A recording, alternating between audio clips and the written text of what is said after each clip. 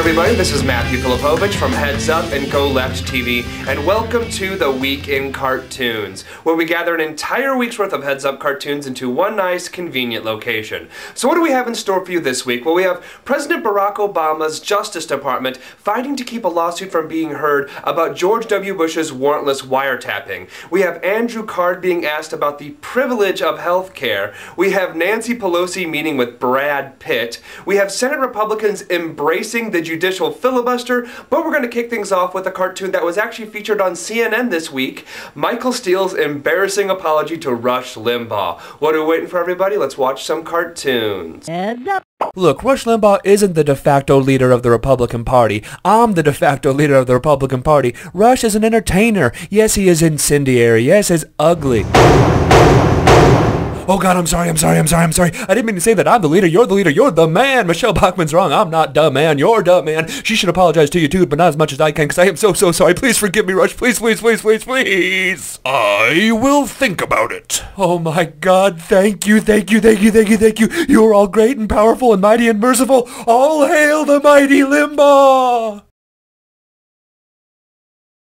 Senator McConnell, all 41 Republican senators have signed a letter threatening to filibuster President Obama's judicial nominees. Yet in 2005, Republicans demanded that all of Bush's nominees get a straight up or down vote. You decried obstructionist Democrats, threatening to use the, quote, nuclear option to get rid of the filibuster entirely. Yeah, wasn't that great? And it's not like the media cares that we've completely changed our story. And Harry Reid, I bet you he won't even make us pay a political price by actually making us filibuster. He is too good to us. You'd think that we're the ones still in charge, huh?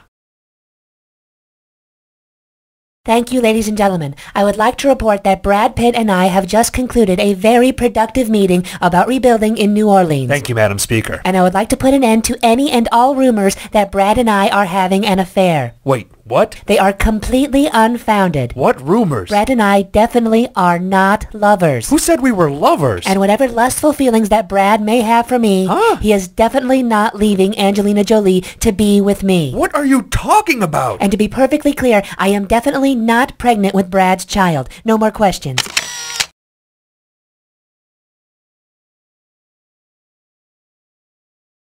Andrew Card, after Republican Congressman Womp claimed that healthcare is not a right but a privilege, on Fox News you backed it up by saying that it's a want and not a need.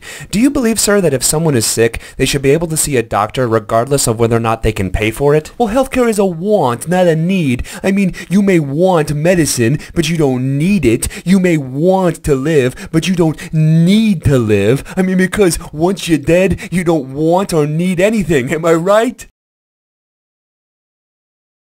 President Obama, your Justice Department has been fighting to keep a court case from being heard on the legality of George W. Bush's warrantless wiretapping program. They are also claiming executive authority in refusing to turn over documents to the court.